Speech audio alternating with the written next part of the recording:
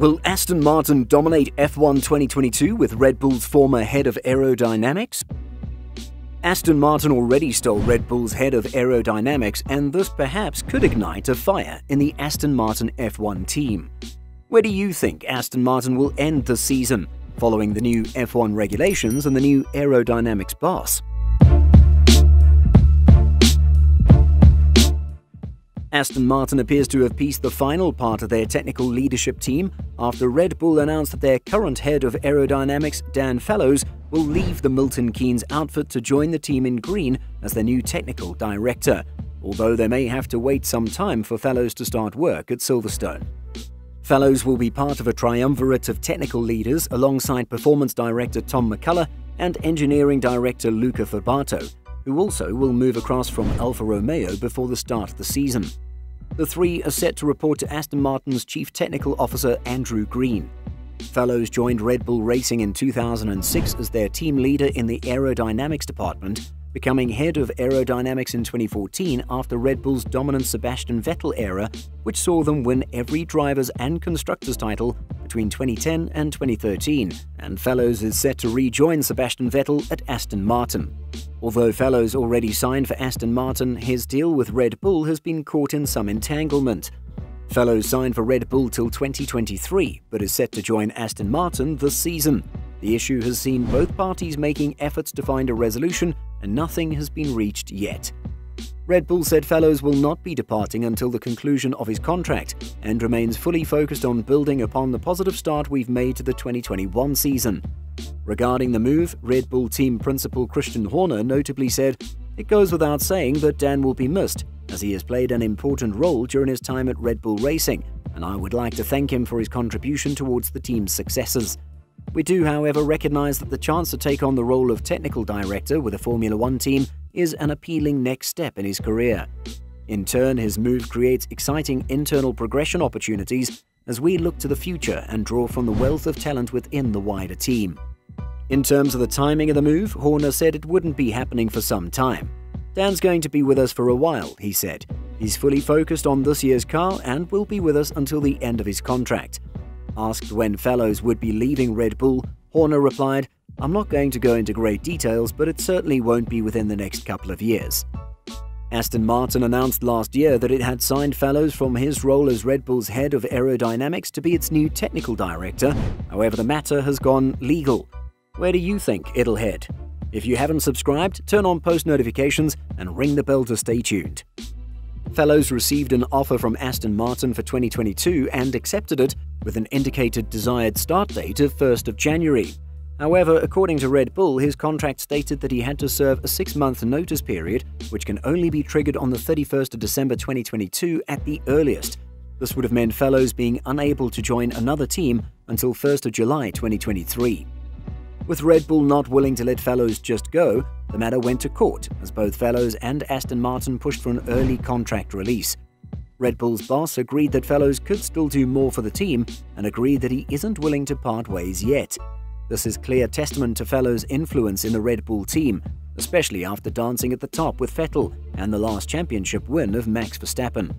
Fellows has been described as a talented and devoted engineer who spent his 15 years at Milton Keynes working hard to improve car designs alongside Adrian Newey.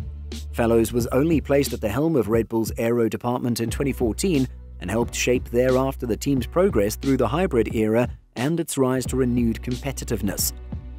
While Horner has constantly praised Fellows for his ingenuity, he has also made tributes to Fellows' contributions to the team. There's no doubt that the English aerodynamicist worked to bring Red Bull successes, and now it is perhaps time for him to bring Aston Martin out of the middle position.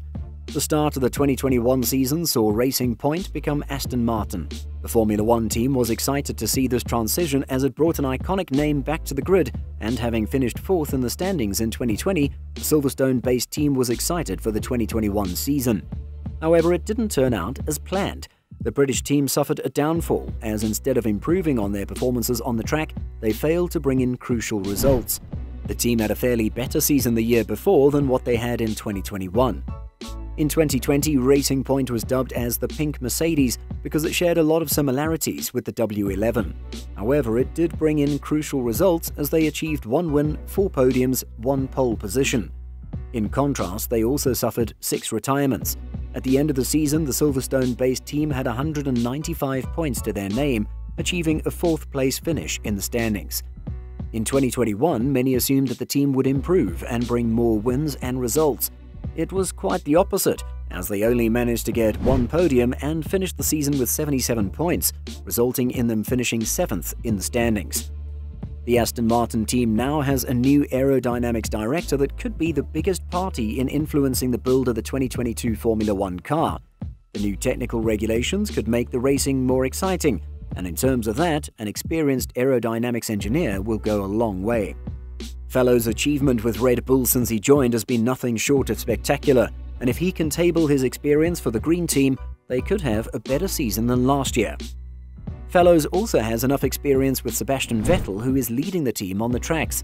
Vettel has been trying to get back to winning podiums, and this might just be the chance he gets.